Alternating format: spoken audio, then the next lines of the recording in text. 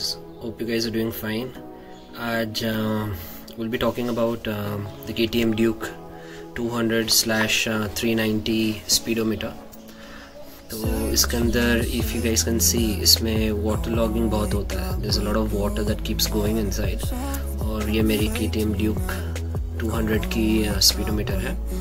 And I guess I hope most of you guys might be not facing with this problem, but then there are some people who face with this same problem. अब इसके अंदर issue ये है that ये जो cover है, ये cover के नीचे there is a seal or an adhesive that has been put in that from the company so that उसके ऊपर ये glass mount होता है, तो बॉडी और ये फ्रेम दोनों एक दूसरे से चिपक जाते हैं. तो उससे क्या होता है basically that it keeps the water away and keeps dust away. So what I feel is due to as, because my bike is a 2012 model, so you can do the calculations and you can see how old this is. सो क्या होता है that when you park this bike बाहर धूप में वगैरह में लगाते हो आप, तो क्या होता है धूप लग के है ना, ये साइड की जो है this part gets hot. So side की जो ग्लू है ना, वो ग्लू छोड़ देती है ये बॉडी को. So what happens is there are some places where the water goes through in, because water falls from here और इसके अंदर घुस के अंदर मीटर में चले जाता है. तो ग्लू वीक हो जाता है, तो वो उसकी वजह से पानी अंदर चले जाता है और ये मॉइस्चर पूरा जमा हो जाता है. मेरे गाड़ी में चलो वो तो प्रॉब्लम था पहले से. दूसरा प्रॉब्लम ये है कि ये जो स्पीडोमीटर है यहाँ से I got a small whole here. So I've closed this. There is no way that water goes in through this, but then I'm definitely sure that ये side से जाता है. So basically this doesn't work in my bike right now because 1-2 दिन पहले चल रहा था. अभी थोड़ा बहुत मजबूत बारिश आया, उसके बाद bike works fine, but this speedometer isn't working. वो चालू नहीं होता है. तो उसको मैं फटाफट खोल देता हूँ and I'll get back to you guys and I'll show you कितना पानी है और the adhesive I was talking about.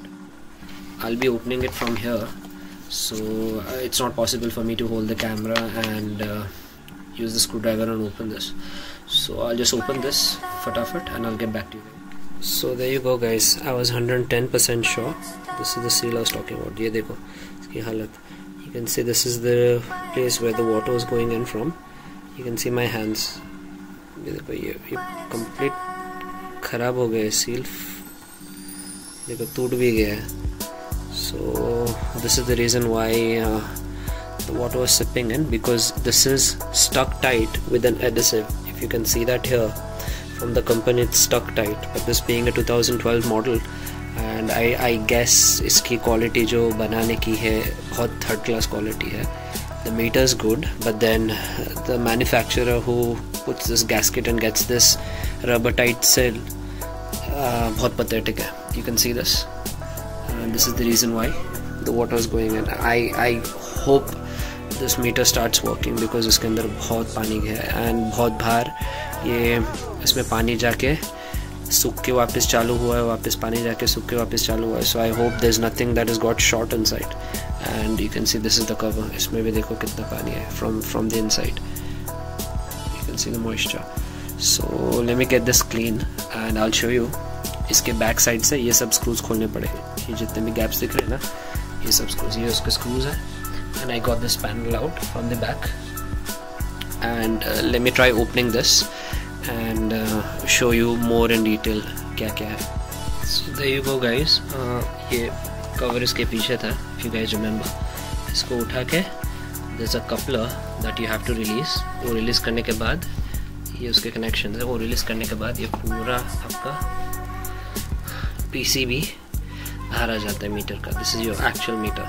So as you can see this screen is got a lot of water inside. I doubt this will start working, but then बनाना तो पड़ेगा. Let's pray that after drawing it up and cleaning this, I am planning to use rubbing alcohol on this, because उसके ऊपर बहुत पानी लग के थोड़ा करोड़ हो गया है. एंड I guess यहाँ पे भी थोड़ा short हुआ है. Let's pray this starts working.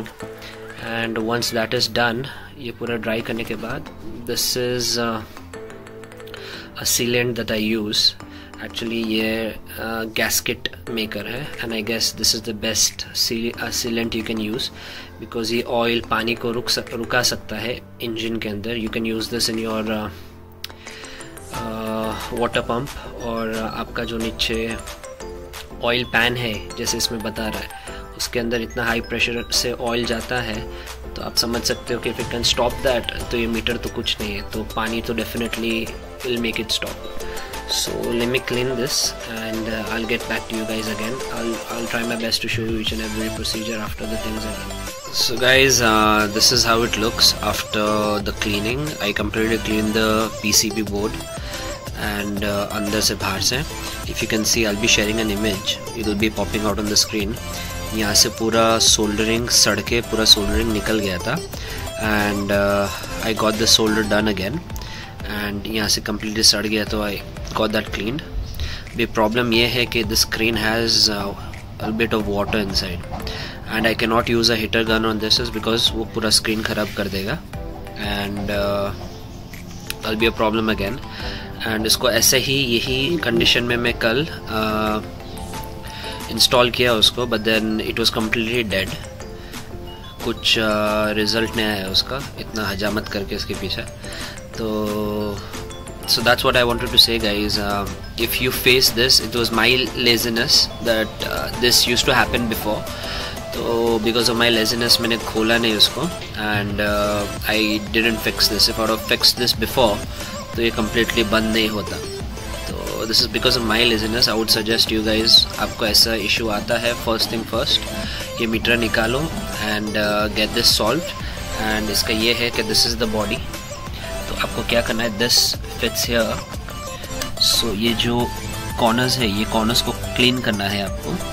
ये कॉर्नर्स को अच्छे से क्लीन करके जो एडिसिव मैंने आपको बताया था, any adhesive, I will be using this. तो ऐसा कुछ सीलेंट आप लगा के इसको लगा के सीधा एक कवर लगा के you can seal that complete. So what I will do now is, ये तो अभी फ़िलहाल नहीं चल रहा है, मुझे ऐसा डाउट है कि डिस्प्ले में अभी भी पानी है, तो that is why it's not working. So what I will do is I will completely wrap this of and I install it back in the bike. And फिर मैं देखता हूँ एक आध 2 दिन में इसको धूप में खड़ी रख के कि चालू होता है कि नहीं तो ये चालू नहीं हुआ तो वापस वही खर्चा है 7-8 हज़ार का नया लेना पड़ेगा. So hope you guys really love the video. Please subscribe. Take care.